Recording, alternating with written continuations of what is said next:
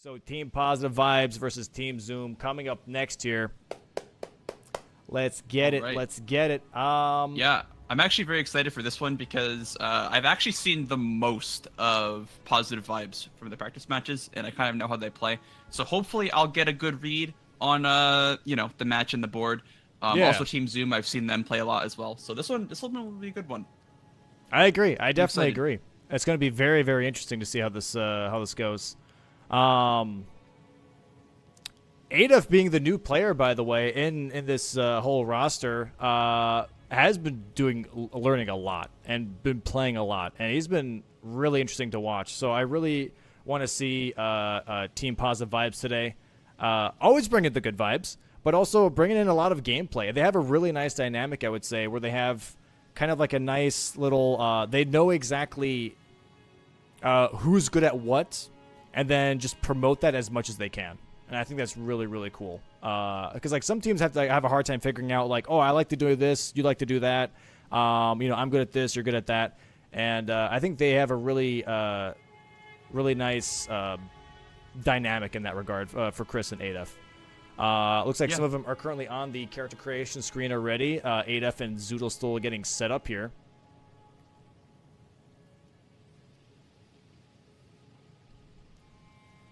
Yeah, I'm not sure what that background is for Adef, but yeah. We finally found it, dude.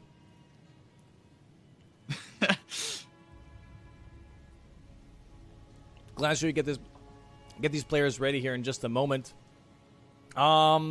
Anything specific on the board that you would like to see, by the way, Blanks? Anything specific that maybe stands out to you, or that you think maybe it might be more of a difficult square for these teams to tackle? A difficult square, I would say anything capital. Honestly, anything capital. It's a big test of time management, right? Because it's very, very time consuming to go into the capital. But it could be rewarding if you have, let's say, a gold free and a Morgott in like the same row or column. That could be like a nice play to go for. Also, that could be synergy with like an Altus boss, or anything capital related or underground, or even I would love to see like a Moog Lord of Blood or a Melania. Honestly, those would be really cool to see. Yeah, no, I definitely agree. I definitely agree. I'm just looking forward to the group combos, or the team combos that people have been pulling off with, like, okay, I'll go do this, you go do that, and that like it starts to work into a line itself. I always think it's just fascinating to watch, to be honest. But I'm very, very excited to see these two matches, these two teams go head to head. I have not seen a lot of Team Zoom personally because honestly, I'm sleeping. I'm not gonna lie. When they practice, I'm schnoozing, so I have not get to see these guys play together that much. But I'm very excited to see like what they have for a dynamic as well, and like which squares they prioritize. It looks like Adef is currently hyping himself up in the bathroom first before he comes back and gets his game ready. Yeah, man, just got to stall a little bit longer. It looks like Glance is currently checking in with the players too. And I don't know, man. I really would like to see... I'm trying to think of like some weapons that I would like to see. Any specific weapons that you would like to have the players use? Any fan favorites? I know that Tom is a big fan of the Halfin Steeple. Yeah. So we're most likely going to be seeing him checking that greatsword at Gatefront, because there's lots of really, really good greatswords that could possibly be in that chest. There's Dark Moon, Alabaster, Halfins, Death's Poker. So we're probably going to be seeing a greatsword check from either team here. I mean, depending on the board, obviously. But yeah, something like that would be really cool. Or honestly, like, it'd be cool to see, like a Starfist, even though it's, kind of like the bread and butter of most challenge runners. It would be really cool to see one of these players pick that up and just start bulldozing every boss they come in contact with. That would be pretty cool. Yeah, no, I definitely agree. Maybe you can go for like a Melania or a Moog or something like that. Because I think with that weapon, you could then have the confidence to go for one of those squares. Yeah. No, I definitely agree with that. I'm surprised that there aren't any like new weapon pickups, to be honest, though as well, that people have been kind of leaning into more. Because I do think there are a lot of Sombra weapons that people have been kind of either shying away from or just completely ignoring when they're very usable, you know. So I'm hoping that there are going to be some players that are going to stumble on a weapon that they just kind of give a chance to, and then see that it actually does quite well in bingo specifically. You know, it's not always good for speedrunning, maybe. It's not always good for like other challenge runs, but in bingo specifically, it might be like, oh, this is actually kind of a decent weapon to run with. So I'm looking forward to seeing some new weapon options for the players in general. Yeah, I thought Rose's axe was pretty cool. Last match, that was fun to see. I haven't really ever used that weapon before, so it was. I mean, it was also really cool to see it literally just melt Borealis. We literally saw the damage difference between that and the Lord Sworn, and it was like night and day, pretty much. Yeah, I 100% agree. Rose's axe was used a little bit in Season 2, but not to the extent that I'd like it to be used. But it was still really, really nice to see. And here we are starting the match now for the players. 10-second countdown here. All of them currently on creation screen. And here is the board. Hold on. Boom. There we go. I don't know. This is kind of interesting. Smithing Stone 16 weapon. Ritual Pots is a center square. Got a little bit of a money dump here. Yeah. Got some. Actually, that's a really nice lineup here. This diagonal, the Godskin Noble and the Kill 4 bosses with the word God in it. That might be kind of nice. Yeah, I think what we're gonna get here, what I've seen a lot in the practice matches is I've seen Adef being the one to sacrifice his runes. So I think we're gonna see a 30 int here, maybe. Yeah. Not too sure about that, but that would be, that'd be a nice little development for column 4 as well as row 1. Sacred Flask also on the board there. I could totally see that, to be honest. I could totally see Adef doing the Halleck Tree into 30 int play right away. That is a very common strategy, as we saw in last match when Aggie went straight for the 50,000 Memory of Grace rune move. I could totally see that for the 30 int here as well. If you look at row 2, we actually have an underground. We have Valiant Gargoyles and Fia's Champs. I don't really know. It's not super high priority this game because we don't have like a Radon or we don't have, any of these squares that would kind of incentivize an underground. But it'd be cool to see, some, what runners have came up with for Gargs or Fia's Champs. That could be pretty cool. Yeah, no, I agree. Well, I'm thinking it might be rushed first. Obviously, the 30 int, as we've already talked about that. But also, Spirit Ash +4. I kind of expect that to be off the board pretty quickly. Smithing Stone 16 is actually, surprisingly, a pretty rushable square. Going for all the Smithing Stone pickups, it doesn't take too long at all. So I am expecting that to be taken off the board very quickly as well. And then, honestly, this is kind of like a mid to late game-ish board. There's going to be a lot of prep. There is Sleeping Golem, which is pretty quick. But for the most of it, it's going to be, I would say, a mid to late game. There's going to go straight to the 2 to 3 square rushes into everyone prepping. Yeah, pretty much. I see a Vike here. I haven't seen much Vike. I think people are trying to stay away from that square. Yeah. But we'll see, because we have a Vike, we have a Morgott, and we also have a Misbegotten Crusader. So definitely a lot of setup here is going to happen at the start of the run after these the rush squares, obviously. And so we're going to see in action that dynamic we've been talking about all day, where one player goes through the rush squares while the other one sets up for 2 or 3, and then while that one executes on the second and third square, the other guy can set up. We're really going to see how this team chemistry plays out, because this really is a board where you're going to have to work that. It's going to be playing the long game, right? So yeah. No, I definitely agree here. And yeah, it looks like the start of the match here. Everyone's starting with somewhat of a different class, actually. Chris starting with what seemed to be a halberd. Zoodle starting with the curved club here. NPT starting with the Tree Guardian spear.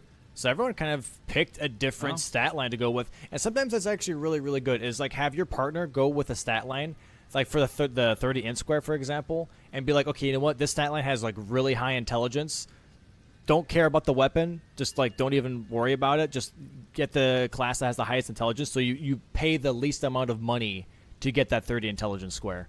Right. And then just go for whatever else from the round table. Right. Yeah, no, I agree. We also have for Team Zoom, we have the runner-up from Season 2. We have Nuclear Pasta Tom. I'm really excited to see what he has prepared for this season, because he is like a routing god. When it comes to these challenge runs, speed runs, you know, bingo, he is a routing god, and he is usually one of the first people to develop a very, very efficient route for these squares. So I'm really, really excited to see what he has in store for us. Yeah, no, I agree. I'm definitely looking forward to what everyone kind of come up with. Like you said last match, though, too, each bingo board is just different. So it's always routing on the fly, which is a skill of its own. It's like, okay, what can I do this game? Where should I go this game?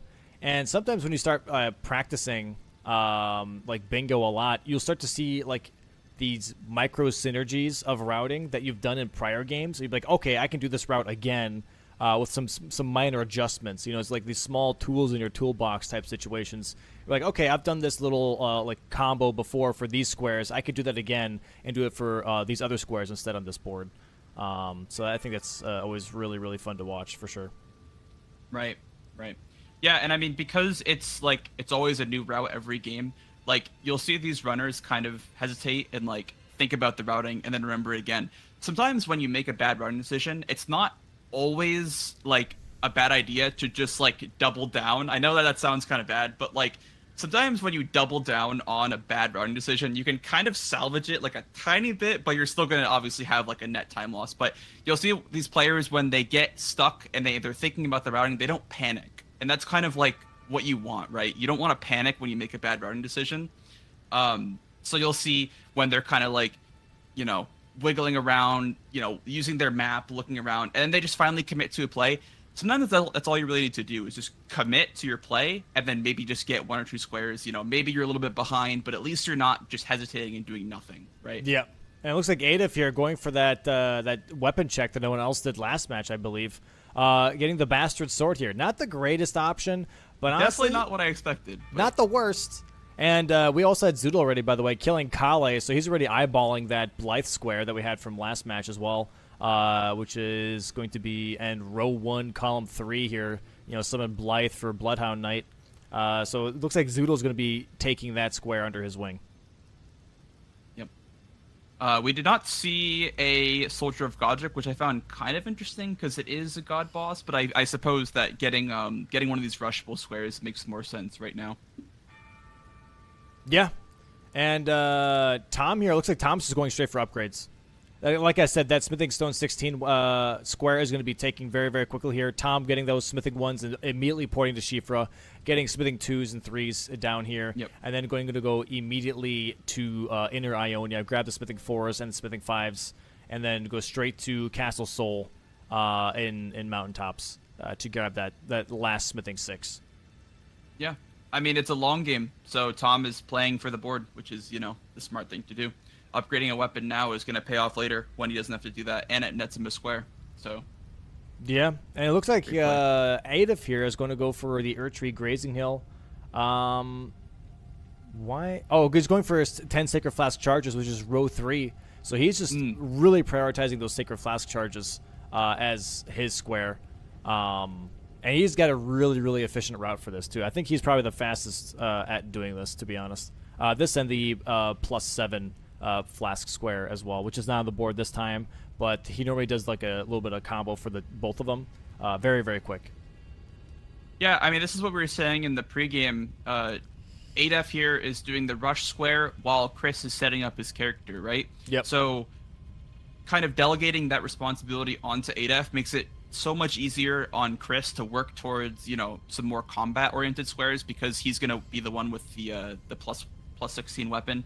Assuming, you know, one of them, either Chris or Tom, is going to have to win the square, but the other will still have an upgraded weapon, right? So Adef here is going to probably take time to set up after doing these rush squares, like 10 Sacred Flask charges. But we'll see what he decides to go with.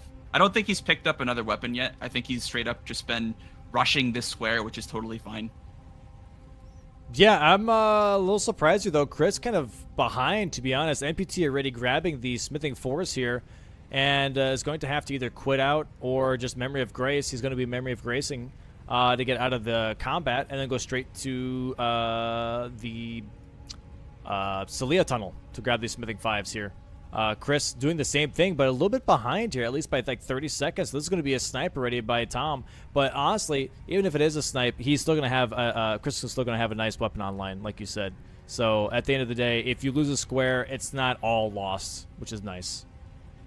Yeah, and I mean, like I was saying before, like I feel like Tom has already accounted for this. He hasn't used his lands between rune yet. Chris has used his, but you know, if you're Tom and you're routing this in your head, you realize, oh, if I'm going to be grabbing these stones, I'm probably going to get put into combat, and I can't quit out, right? Because that's a time loss. So he had that in mind, and he's able to Memory of Grace because he didn't pop any of his runes. So that's a very smart play.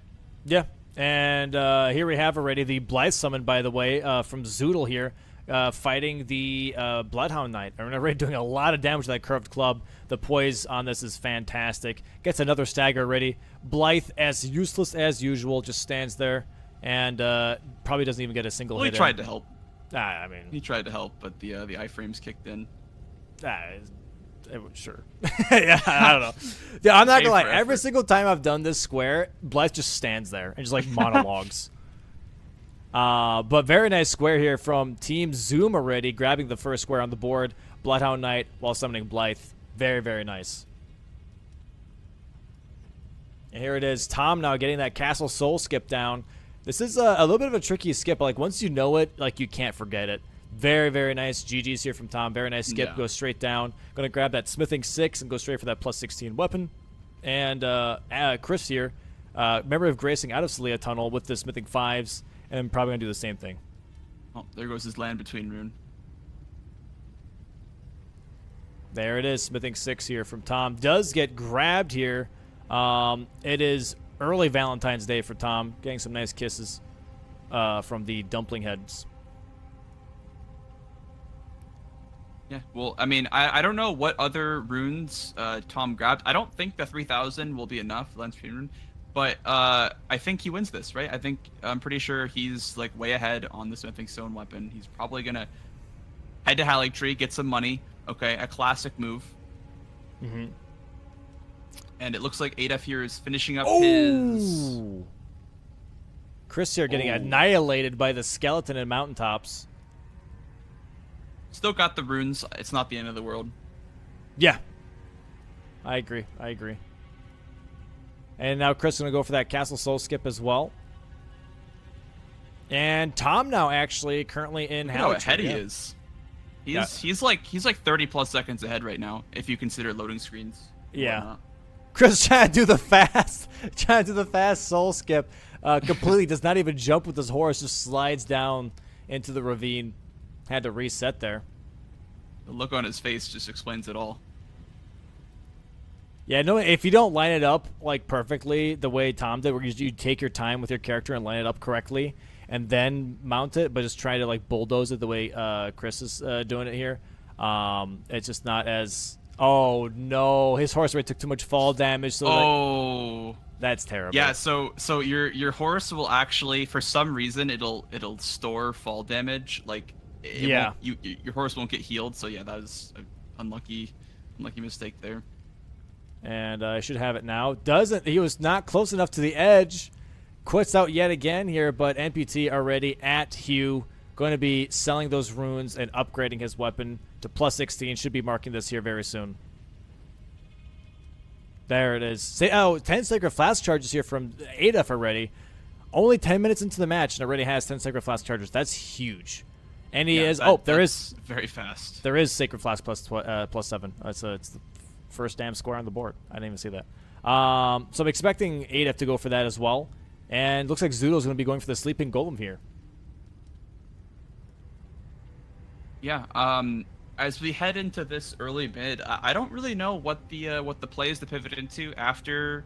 I assume Tom has a plan. He has a plan for what he's going to try to fight because he does have a plus 16 weapon, so he's going to obviously be utilizing that. I don't really know what exactly he's looking to go for, but he is heading up Stormhill to Stormhill Shack as Zoodle here is taking out the Sleeping Golem. I assume that the harder bosses are going to be delegated to Tom since he does have an upgraded weapon as of right now. Same thing with Chris on the other side. Chris is going to be the one that's going to be fighting bosses for the other team.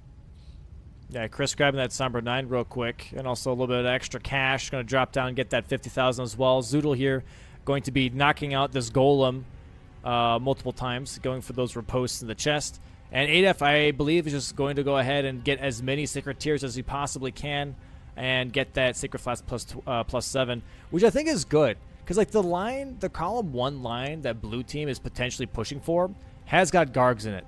It's got Elemer in it. It's got Top's Key. These are all things that kind of take a little bit of time.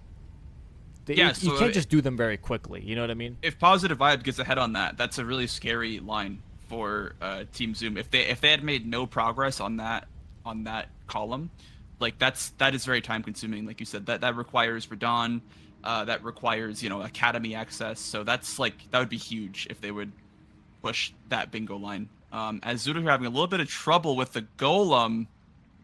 You hate to see that. I think he had a little bit of troubles getting the riposte there. Trying to get this back under control. This is very scary with those AoEs from the sleeping golem on that. Yeah, I agree. And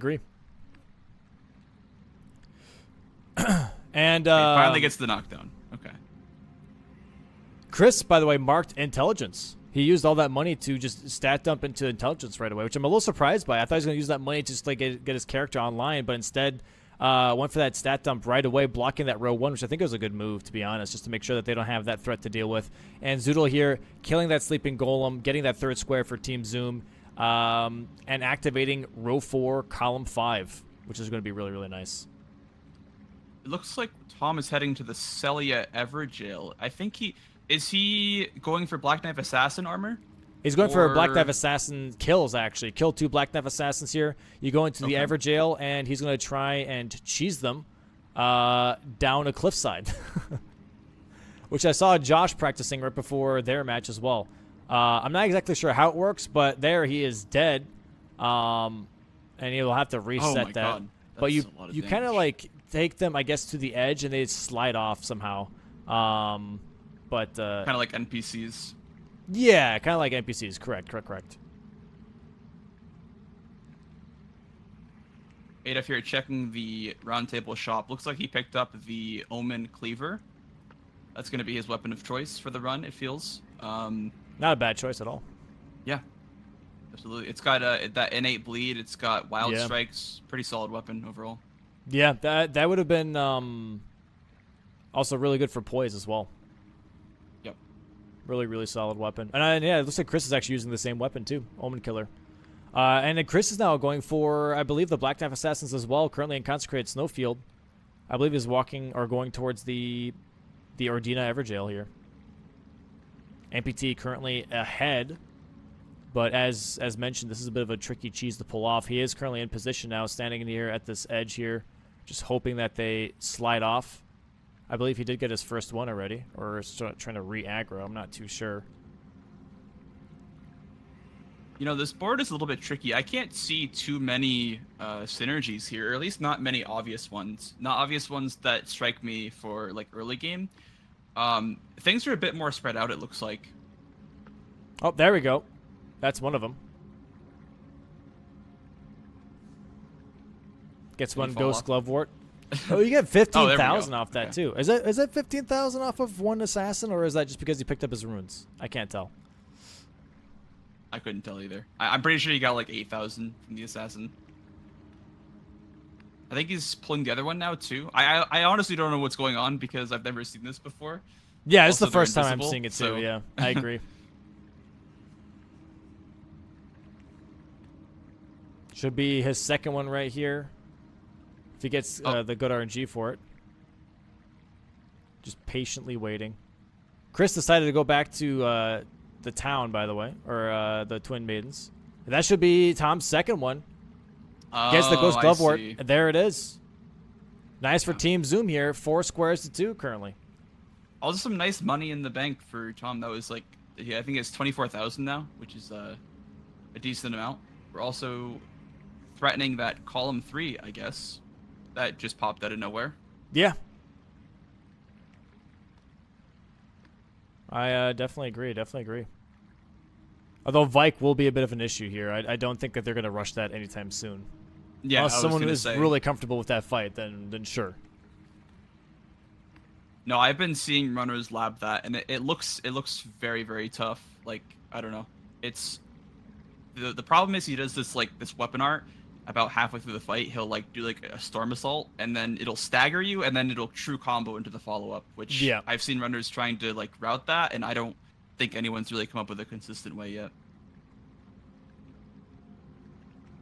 Adaf here should be close to Sacred Flask +7 here, grabbing still all the tears from Weeping, and then possibly grabbing the last one here from Millicent Church.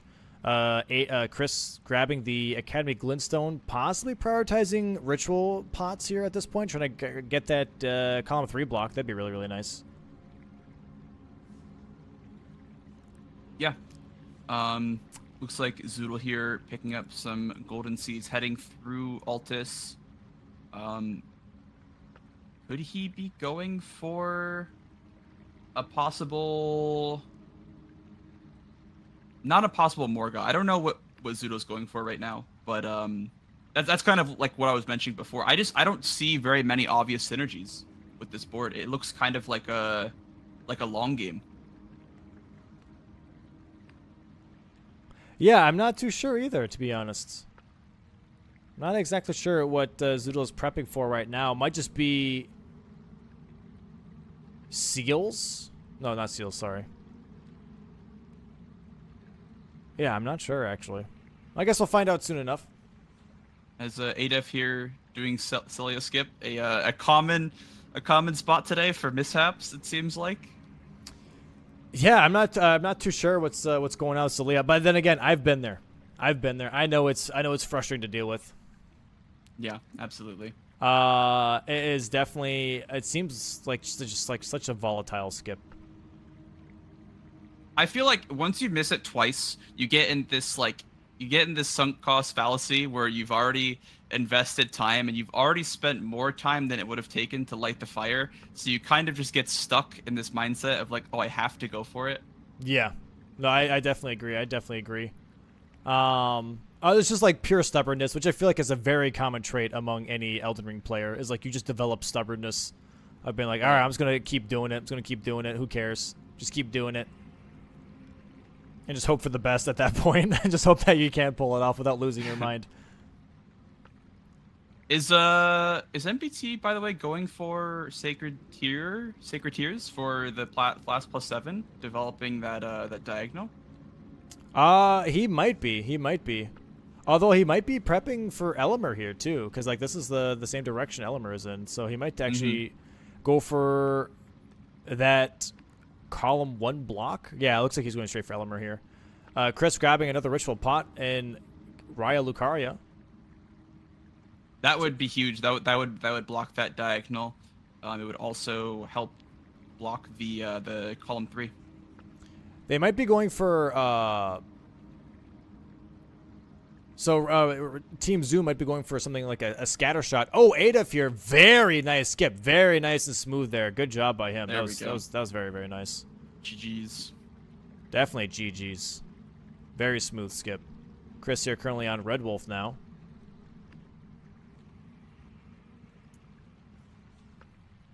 One of the more annoying fights, I feel like, but like once you've learned it, it's not that bad. But like when you initially fight Red Wolf, it is obnoxious. No, especially in a bingo match, you know, like you're rushing, so like you have to make sure that you're being optimal with your swings while at the same time like not very getting one-shotted because you have no health as well. So very nice. By Chris. Looks like Zoodle is also working towards Ritual Pots, I believe. This is the Azure Side Tomb. Oh yeah, very interesting. Is there a why exactly is he doing this one? Am I missing something? Maybe I'm missing something. I don't know.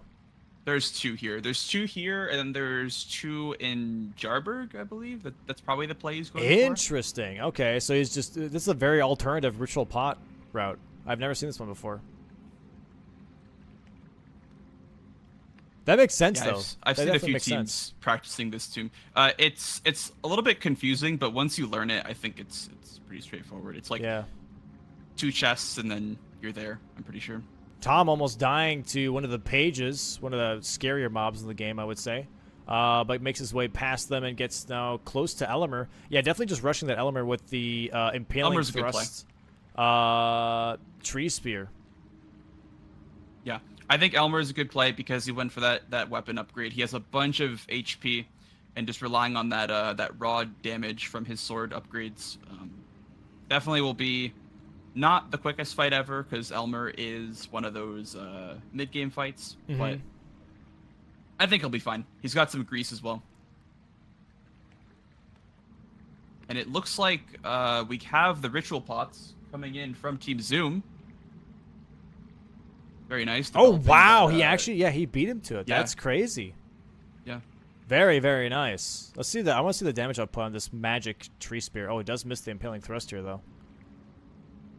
It's not too bad. This is a plus 16, though. Okay, that impaling thrust is decent damage. Yep. Very, very nice. I feel like the riposte can do a lot, too.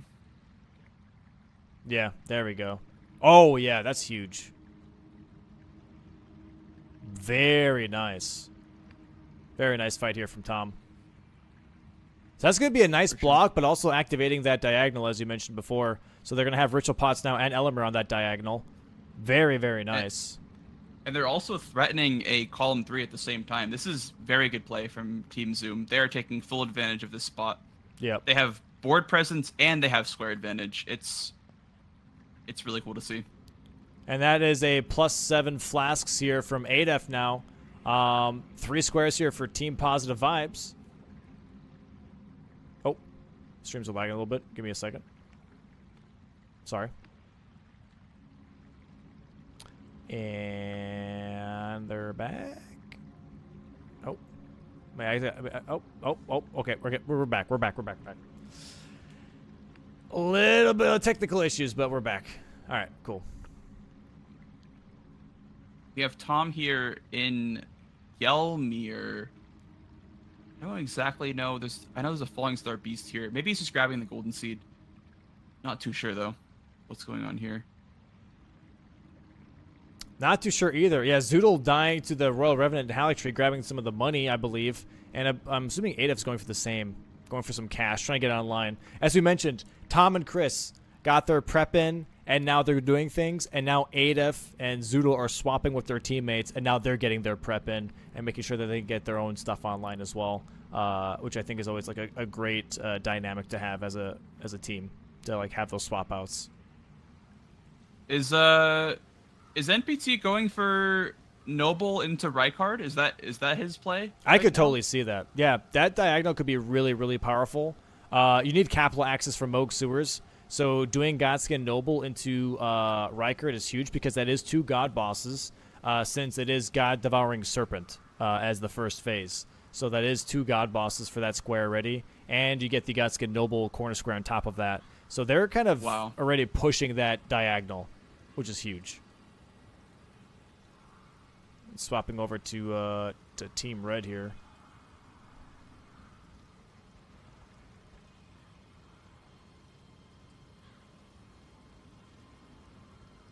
Everyone kind of just getting set up here very quickly. Zoodle kind of figuring out, I guess, what he wants to do next. Okay, Chris here marking return tops as key. Gets another square on the board. Currently 4 to 6 for Team Zoom. And then he goes ahead and kills tops here for his staff. That way he has I think 3 staves for collect 6 unique staves, which is row 5. So killing tops right after completing that line or completing that quest is a really good idea. Saves a little bit of time. It looks like Zoodle here is also setting up for Spirit Ash +4. He's currently in Tombsword right now, grabbing that. Yeah. Grabbing those Glovewort ones. I think, and this is like a really nice move here from Zoodle, I would say, is the fact that like he's trying to pretty much utilize the corner square that Tom's about to get as much as possible. So, like, by the time Tom gets Godskin Noble without status effects as a square, Zoodle is going to have Spirit Ashes to even promote column 5 even more already. So they're already taking away counterplay from that column and adding more threat to that as well, right. which I really, really like.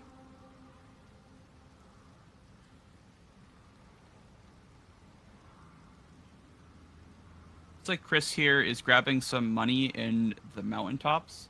I don't think he's going to go challenge Vike yet. I think this is just for some money. He's actually really, really behind from that 30-inch square. Yeah. That's a very, very punishing one. That's almost even more punishing than just throwing away 50k, because that makes your level ups more expensive. So yep, it's a very, very punishing square to go for, especially early on too. He's grabbing this Grace here though, and going back to round table, possibly upgrading. He needed some money potentially for that. Tom here are going to be going into the Godskin Noble fight. And it looks like Zoodle, yeah, is just prepping his Omen Killer weapon, going to be grabbing those Smithing 4s that are in Inner Ionia. Jesus. This is great team play here from Team Zoom. Because if you remember, Zoodle, he rushed Bloodhound Knight, and then he went for the Sleeping Golem. So that was like a huge time sink, and he would have been really behind on his weapon. But now Tom is kind of buying him some time by going for these more aggressive squares like Godskin Noble and Rykard. So we'll see how this Godskin fight goes for Tom. Definitely not bad damage at all here from Tom as well. Again, that 16 tree spear is really coming in handy. It is taking a lot of damage, though. He's got to be a little careful to make sure he doesn't waste all of his flasks. So his phase 2 is a little bit more annoying. Just has to make sure that he gets those impaling thrusts in. And honestly, you can stand pretty far away from the enemy and use an impaling thrust and still reach. Like, the reach on that weapon art is really, really nice. So if you just want to wait out attacks and just only impaling thrusts, like, that's completely reasonable. The mana for that is not too expensive. You also may be able to, in second phase versus Noble, when he goes into second phase and starts rolling, he could get him behind a pillar and potentially cheese him with impaling thrust behind the pillar, but we'll see how that goes. As Chris here is actually deciding to challenge Vike. This is going to be a one-shot if he gets hit by literally anything. So this is very, very scary to go for. But you know, if you're Chris, I feel like you kind of have to go for the block here at this on point. This kind of don't really have a choice. Well, he could go for 5 bosses with tree in their name, but I think what he's thinking is like they're already going for that. They already have priority on that. I don't have any prep done. I'm going to go for the long-term block rather than going for the immediate next best block, which is tree bosses. And I'm going to go ahead and just go for Vike instead, just kind of deal with it, which I think it makes a lot of sense. He does get tagged here from Vike, does die, which really, really sucks. Yeah. But I understand why he would go for Vike at this point. And there it is, that kill from Tom there on the Godskin Noble. Very nice fight from Tom. Gets that corner square now. Now they're activating the diagonal. They're activating column 3. They're going to be activating column 5. They have so many threats that they could play off and just, like, really be in Team Blue's face and be like, which one are you going to pick? We're going to go for the opposite. Yeah, absolutely. Also, the Vike play kind of does make sense if you're in Chris's shoes, because I think it does give you a decent chunk of runes, if I remember correctly. So he could be potentially coming back a little bit into this game. But again, he needs to get this like now, or else Team Zoom will continue to snowball their lead. Yeah, further. Looks like Adef might be going for tree bosses now. Did kill that Erdtree Watchdog there with his Omen Killer. Chris getting absolutely wombo comboed from that Vike Storm Assault, as you mentioned that before. This is definitely looking very, very tough here for Team Puzzle Vibes at the moment. Tom here now going for staves, by the way, not going for God bosses, not finishing that square. He's like, I'm going to go for staves now instead. That just seems quicker. Yeah, I mean, it's not bad. You can literally get 3 in Caelid. You can get Gravity Staff, Staff of Loss, and then the one from the boss fight. So that's a pretty quick one. The nice thing about Vike at the very least is you get some free damage in early on, because he walks out, you get to do a free charged R2. Then he buffs himself, you get a free charged R2. And Chris there again gets the Storm Assault immediately and immediately dies right away to Vike again. You really cannot be aggressive. You have to be completely defensive with Vike. That's the one thing with Vike that I've learned personally doing this square over and over and over again is you only punish once he's attacked. You never like try to get a hit in to stagger him out of attack because he will do the storm assault and you'll just die. It's terrible. It's really, really tough. The only play that I can think of is, obviously he can't do this because he spent all of his runes on intelligence. But if you have like a two-handed weapon like this that gets hyper armor, you can hyper armor through the storm assault, like the wind portion. But you have to be able to also roll the follow up. So that's kind of the only play that I see. And also you can't really do that play because the on this low HP, I think even just the wind is enough to kill him. Vike going for those very mean running R2 moves on Chris here. Oh, and Chris is dead yet again. I'm sorry, but that is brutal. I'm sorry. That is a rough one for sure. Yeah. Oh, definitely a little bit of sunk cost here if you're Chris. A little bit of frustration with that square because that's the one you chose to go for, and then it doesn't work out, and it doesn't work out again, and then you kind of feel stuck there. And I feel like every player has been there before. Yeah, 100%. But this is also the thing. Like, yeah, column 3 is really tough. But at some point, do you just give that up and go for your own line? Like that's what I was talking about last match, where it's okay. You know what? You're threatening Vike, for example, as like your bingo line.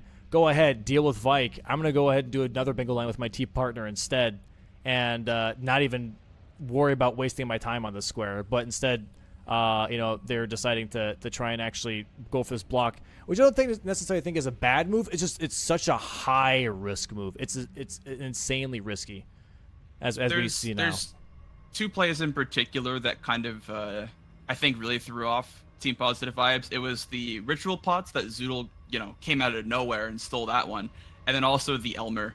Those were two really pivotal squares I feel in this match. Yeah. No, I definitely agree with that. Tom here going for, I believe, God Bosses now. Zoodle did get that Spirit Ash +4, by the way. Currently 8-4 here for Team Zoom. So they do have that column 3, column 5, and diagonal currently working for them, which is just insane pressure. That is so much pressure. You don't know what to pick pretty much at this point. If you're on Team Positive Vibes, you don't know what to pick because they could go for anything at this point. They could just not go for any of their lines either, is the crazy part. Yeah. They could just ignore all 3 lines and just be like, you know what, we're just going to go for other stuff. You go ahead, rack your brain on which one we're going for, and we're not going to go for any of them. I think the play here, I think Team Zoom is going to send somebody underground because we have Fias, we have Gargoyles, so I do feel like that does threaten that row 2 a little bit more. So what they might do is they might actually set up 3 different bingos and just choose the one that the other team does not decide to block, right? So yeah.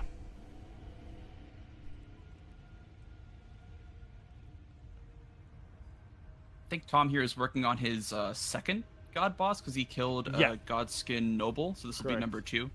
And then what you could do is do Soldier of Godric and then God Devouring Serpent to finish that off, or you could do like Goldfroy. I don't know. I don't really know what his play is going to be. No, I could totally agree with that. God Devouring Serpent, and then also Rick would be the quickest, and it would also play into Capital Access for Moog Sewer in that regard. Yep. Looks like Zoodle here is going to be going for Celia Tunnel, Tunnel skip. Gets it first try. Very nice skip here from Zoodle. Very, very nice. Does he need the Somber 4? I'm not too sure. Going to kick down that ladder, though. And he's going to go straight for Falling Star. But he's going to be grabbing that Somberstone Bellbearing 1 and 2, which is column 5, row 5 square at the bottom right. Going to be pushing that column 5 a little bit more here for bingo threat. Yeah, so it looks like Tom here is going to be going for another God boss, and then maybe when he gets that, he might go underground.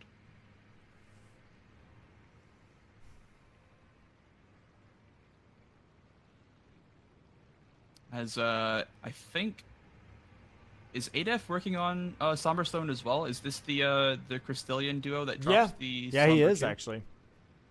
This will be very interesting on who's going to get this square, actually, because they're both technically starting at the same time. So this is anyone's square at this point. So Adolf might be able to actually snag this from Zoodle if he gets some good RNG on these fights. I mean, that's at least something. If they can get that, and then, you know, by some miracle, Vike goes down, that is 2 bingo threats off the board. Yeah. So that would be kind of huge if Adolf can get this. Might swing the momentum back in their favor.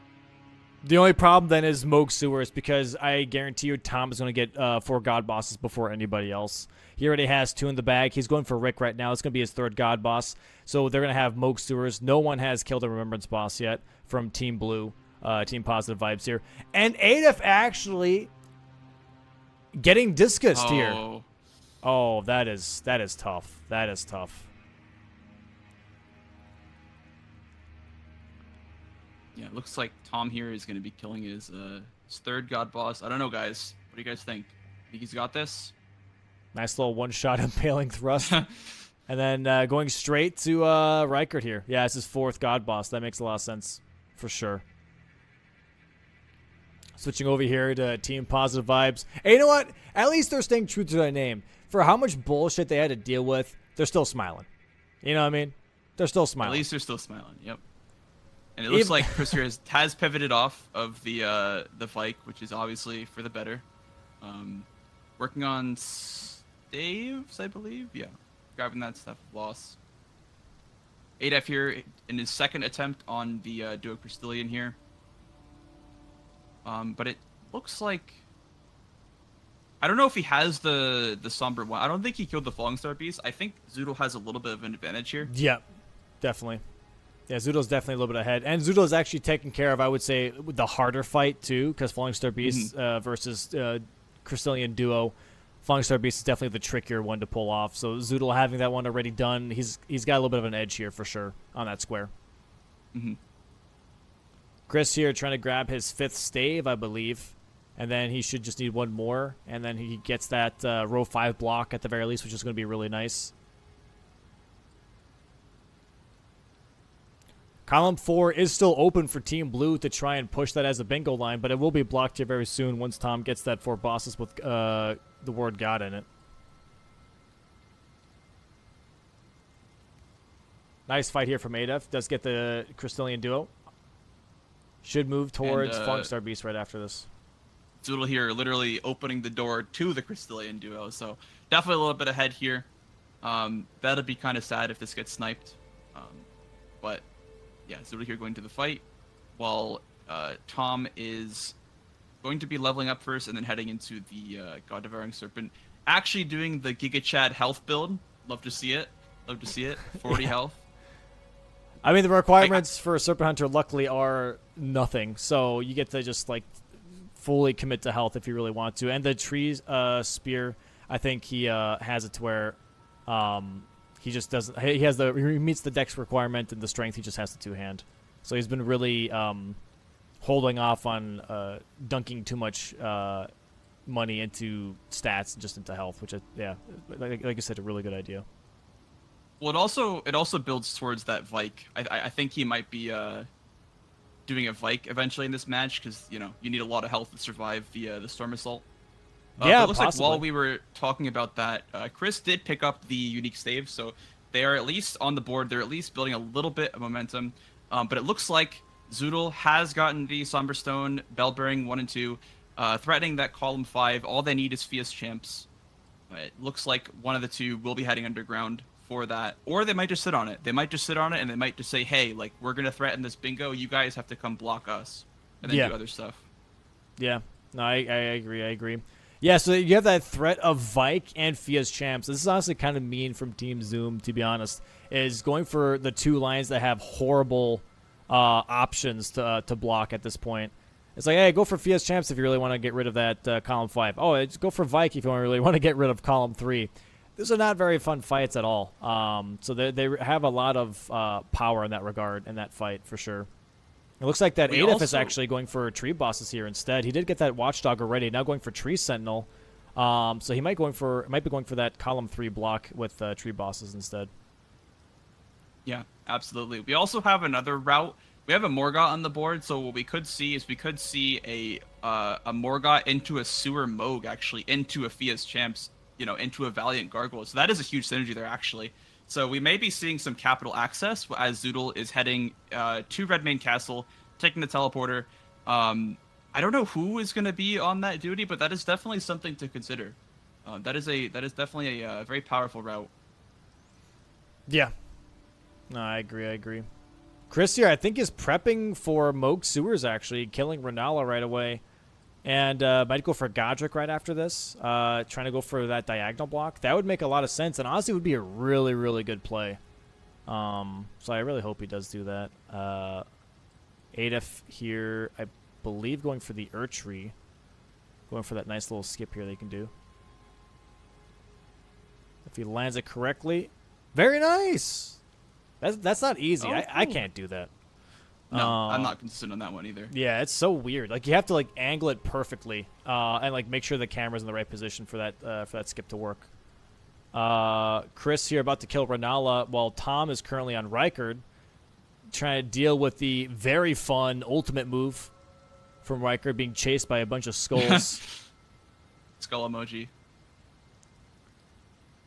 Oh, he could possibly... Okay, he's going to be careful here. Okay, nice. Very nice. Should be able to finish this fight off here very quickly. Oof. And Zoodle now currently in Radon Arena. I think he's prepping for Fiesta Champs / Valiant Gargoyles with this move. Yeah, has he already killed a Remembrance boss, or this is his first one? This would be his first one, I believe. And there it is, that square. 4 God bosses from Tom.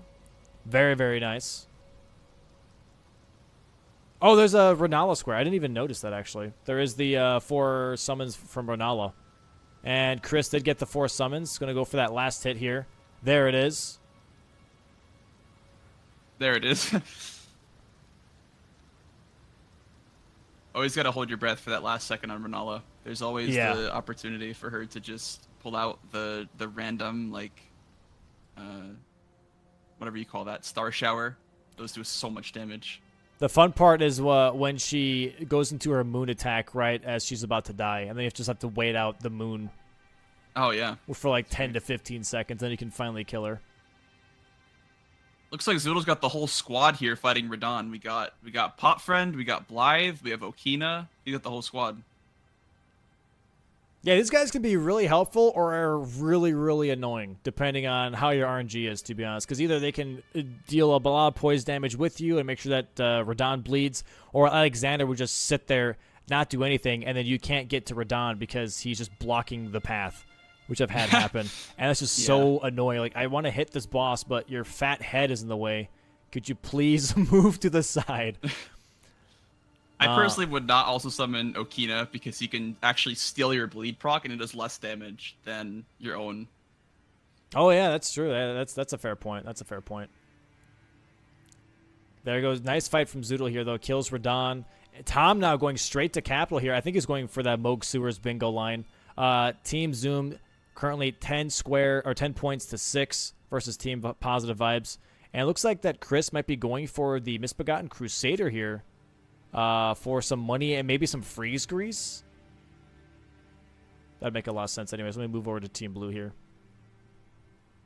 Yeah, maybe trying to reattempt Vike at some point. Gonna face his demons with some freeze grease. If you know the Misbegotten Crusader fight, it's not too bad, but this is still kind of an annoying fight.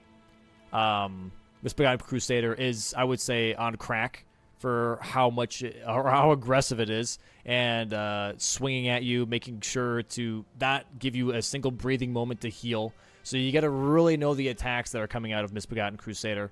The Roar has a really large AoE, and then he's got also that Sacred Blade attack that can come out that can one-shot you pretty much, especially at Chris's health bar. It's definitely going to one-shot you. Yeah. Here we can see the 30 int still playing a role.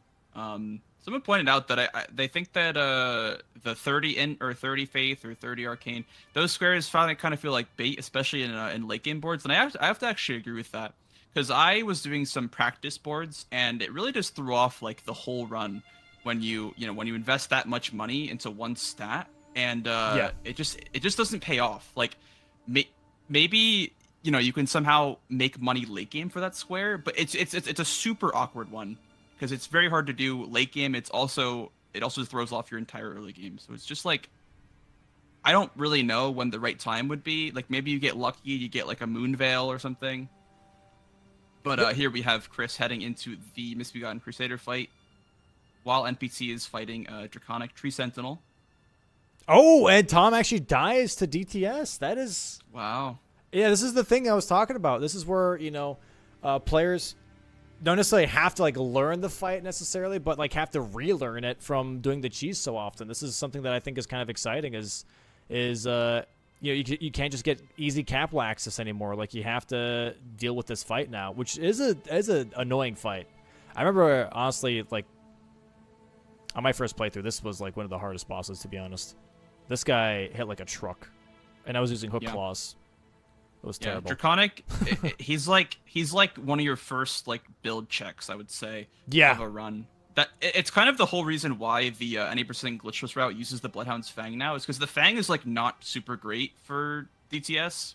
So like being able to knock him off the map is huge, and obviously like that being like not an option here, really tests the strength of your build. Like you want to get in the capital, you got to get past him first. Yeah, I agree. And Zoodle here, by the way, already underground, getting ready for Mimic Tier, possibly moving then into Gargoyles. I think that's like really good from Team Zoom here. Really, not separating, but diversifying their portfolio, if you want to say so, on this board, making sure that they can cover their grounds in any way possible. Yep. Do we know how close, by the way, ADEF is on tree bosses? I think he's coming up on it. I'm not too sure, but he did die to the tree once and does die to it again from that golden land attack. That's a annoying attack to deal with, especially, dude, this is like the one thing I don't like about Archery avatars is the surrounding pots when you're trying to deal with the stupid golden land attack. And every time you try to like just run it out, you like run into a pot and then you're just stuck there, and then the golden land just absolutely demolishes you. NPT here, though, killed DTS, now currently in Capital. Going to go for that Suramog bingo line. Chris here, still on Misbegotten Crusader. Almost dead, though. Sure, I'm clicking on the right one here. There we go. Got to be careful. That spin attack does get the nice rolls here. Just got to make sure that he doesn't get hit by anything. He probably will die by it with one hit. Yeah, the tricky part about these enemies here, these Misbegotten, is that they get hyper armor. Like when they two-hand their sword, or when they stomp, they get hyper armor. So Chris here able to get the stun lock off and finishing off the square. Very nicely done for Chris. Gets the Ardovis's greatsword, but sadly does not have the money to make that weapon his new weapon of choice. That is a bit of a high stat dump in Faith, so there is that. Zoodle here finishing off the Mimic Tier. It looks like he's heading towards Gargs now, I believe.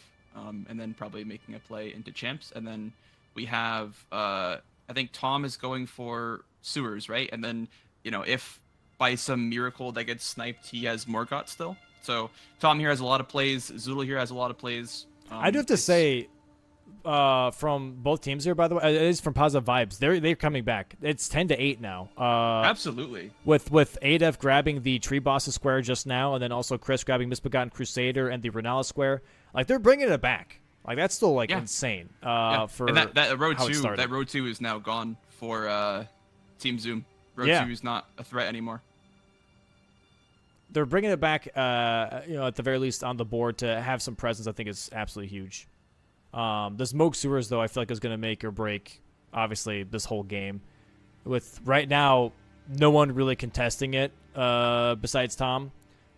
This seems to be possibly the winning square for Team Zoom. Yeah, and even if that one got taken away, there's still Morgott for him. There's also still Rykard's Great Rune as well, because he took out Rykard earlier. Yep. As well as Fia's Champs that I think Zoodle's working on right now. So they have a lot of insurance going for them, I would say. Yeah. So definitely still in their favor, but Team Positive Vibes definitely mounting a pretty good comeback considering where we were, let's say, like 20 minutes ago. Yeah, I agree. Definitely agree. Not a comeback in the way of like they're gonna like turn it around and completely win the match, but at the very least, you know, turning around the slow momentum of the early game and turning into a very nice, fast-paced mid game for themselves. Yeah, which I think is really nice. And if you're working on Dragonheart bosses, Tom here currently going through the sewers. Zoodle, I think, just Wild prepping. Strike's doing work. Yeah. It's really, really nice. Especially if you landed on the Dragon's Head in Wild Strike, it's crazy strong.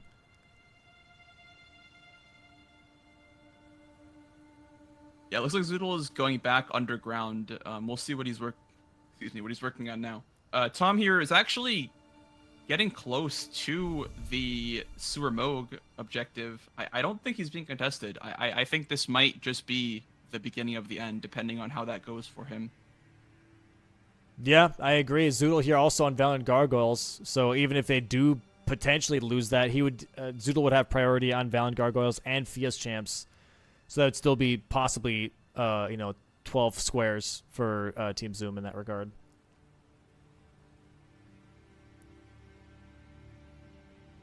Looks like Tom here is going to be setting up the skip. There's actually a really cool skip here that you can get from... you can land on this little platform here, and you can actually skip right down to the elevator, and you skip all of that like annoying like running section through all like the tubes and everything. Yeah. Very, very nice skip here. There we go. Very nice. Yep. It's also very fun to do, to be honest. I really like that skip. It's one of my favorites. Yeah. Very nice sewer skip. Yeah, I mean, it looks like NPT just showed up to play this match. Definitely had a game plan going into it. Definitely used the planning phase well and executed on his plan. So it was really cool to see. Yeah. Nice stagger there from Zoodle on the Gargoyles, by the way. They actually does decent amount of damage here, too. I think this is still a plus 16 Omen Killer Cleaver. And summons the Jellyfish to help out with the Gargoyles. I mean, that makes a lot of sense to Honestly, not a bad idea. Try and tank some hits, Jelly. You spent time getting the +4 Spirit Ash. You may as well pull it out here. Maybe take some aggro. The Jelly's actually really tanky, too. Just ate that whole Gargoyle combo. And I'm not going to lie. I did use Jellyfish a little bit on my first playthrough. Hey, that's fine, man. Dude, people love the Jellyfish.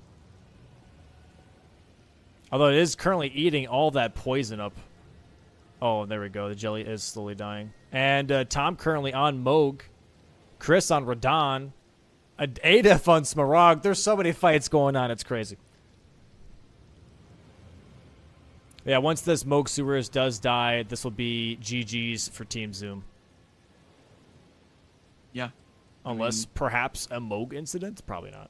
This Moog fight's pretty straightforward. Perchance? Headshot damage. That's good. The Gargoyle right there forgot how to play. Activating again. Definitely not a favorable Gargoyles for Zoodle, but... Oh, he's getting melted by the poison here. Oh my god. Get out of there. Really close there. Doesn't have any healing, though. As you can see, that's just the price that you pay by not grabbing any Sacred Tears. Your flasks are just so weak. Yep. So, I mean, if he doesn't take care of this Gargoyle fast, this is a huge threat. Also, it looks like Tom here is running out of heals as well, but he should be taking out the Sewer Moog, and that should be GG coming up here in a couple of minutes. Oh my god. Zoodle goes down to the Gargoyles. It's a disaster. It's Jover. Yeah, there's like a couple more impaling thrusts here from Tom on the Sewer Moog, and it's going to be GG's for Team Zoom. Really nice match, though. Really nice. This is what showcasing, honestly, of having like synergy with your partner on a board like this, where you're like, okay, you go for this, I go for that, and you're able to both just, make sure that you can develop pressure together, which is huge. GG's there to Team Zoom. First W on the board for them. Amazing. Nice. Yeah. Really well played. Also well played to Positive Vibes for, sticking with it and getting some squares on the board. Yeah, I agree. I definitely agree. Definitely just didn't like let go and just stuck with the Vike and luckily pivoted off and started getting some squares. I thought that was really, really nice to see for sure. Yeah.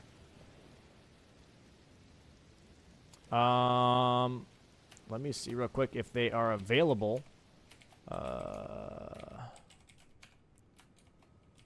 so slow at typing today. All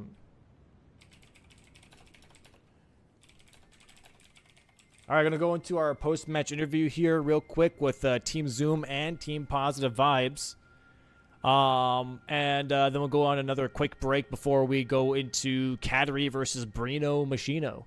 Looks like they're all available, so I'll bring them in real quick. Oh, hold on, I forgot to change this. Hold on.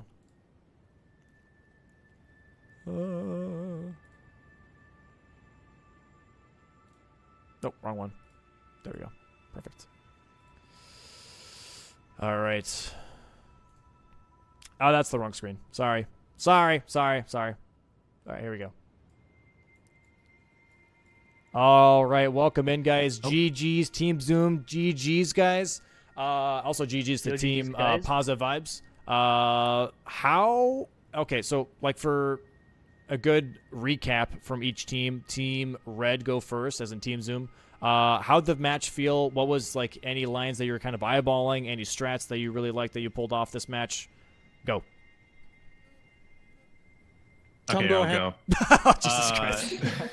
So, the beginning strategy was, like, just at least me get something online in terms of weapon and damage, and then kind of go for some early squares into big bosses that I can kill for like the one square bosses, or the squares that have one boss on them, right? So for fast squares. Yeah.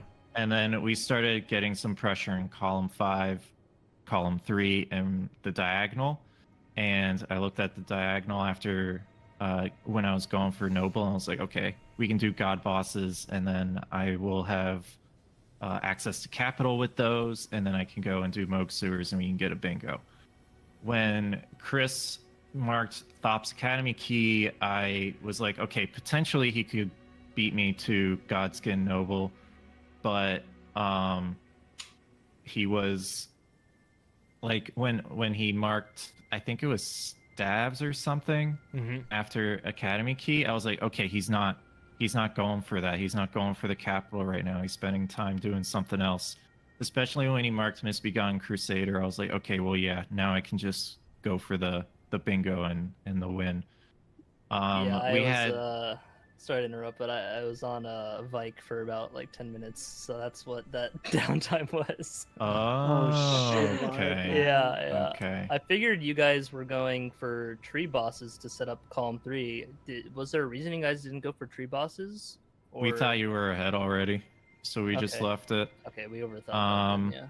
And then Zoodle started, when he finally got his weapon online, he went for Radon and went for the underground play, so that way we could cover both of those threats, the capital and the underground. Yeah. And Team Blue, thought process, early game, late game, just overall, like, what was your approach on this board? And like, how did you deal with the threats? Because at some point, which was a lot to deal with, like a lot of pressure, obviously, is the column 3, column 5 diagonal bingo line threats that, you know, Team Zoom was kind of displaying later on. Yeah, I mean, the first threat that appeared was kind of like the column 3, basically. And so I figured, you know, they hadn't been doing much in terms of, like, hadn't marked a square in a bit when that was lined up. So I'm like, okay, they're probably gearing up for tree bosses. I'm just going to go try and do Vike to, you know, cut off the bingo worst case. And then, you know, had a bit of a skill issue as you guys saw. And then column 5, Adif was going for Somber Stone Bell Bearings, but that was sniped. Yeah, I got sniped on Spirit Ash and Somber Stone. It just felt like, you know, once you get behind in bingo, I think what separates the good players and the good teams from the great ones is being able to come up with a strategy to return. And Zoodle was just one step ahead of me. So, you know, it is what it is. Yeah, that going for Elimer there was really good, just rushing that to cut off, because that was before we even had Thopsky or Sacred Flasks, so that was good foresight. on your guys' part to block the column 1. Because I was gonna go there right after I got the key back and whatnot. And I'm guessing you used Rosa's axe because you got the 30 int I from think that? we were both Omen Killer Cleaver. Yeah, I used Omen Killer Cleaver. Oh, so you just did a stat dump for the 30 int. Yeah, I was gonna do Rosax, but then I was like, Omen Killer Cleaver doesn't take too many stats, and it's just a much better weapon. Yeah, and then by the time I got to like the snipes and whatnot, the board is like super late game, and Yeah. we just can't really compete with the board like that. Yeah, it's like the tough thing with like heavily late game boards with early game collection squares is like there's no synergy at all on early game to late game squares. So whichever player is like going for earlier things, or if it's both players, there is absolutely no setup. So like if the other team has prioritized later stuff like Red did, it's just like there's, you know, at a certain point I'm like, okay, well, I can't do Rykard because Tom's already there. I can't do Fuse Champs because they probably both already have like 2, you know, there's like no path. We just have to like clean up what we can, you know what I mean? Yeah, it's definitely a little bit tougher to come back from that angle. I would agree with that for sure. But I mean, you guys still honestly put in like great effort to try and get as many squares as possible on the board and try and get as many blocks as you could. So that was really nice to see. And yeah, the Vike was definitely a little tough, but it also makes sense because it was like, okay, if they're on tree bosses right now, I'm gonna go for the long distance block. Let me go for Vike, just to make sure that we can get rid of that in some way, shape, or form. But yeah, at the end of the day, it did you know, kind of bite you in the butt there. But those are the kind of calls that you just have to make at some point. So it's just a tough thing to do. But GG's to both teams, guys. GG's to Team Zoom for taking the dub today. And thanks so much for playing, guys. And I'll see you guys tomorrow. Thanks for having us. Yeah. Yeah. Yeah, good games, thank you, Domo. positive vibes. Wait, I'm sorry. I'm sorry. Before I let you guys go, I Blanks, do you want to say anything? I'm sorry. I just kind of took over there.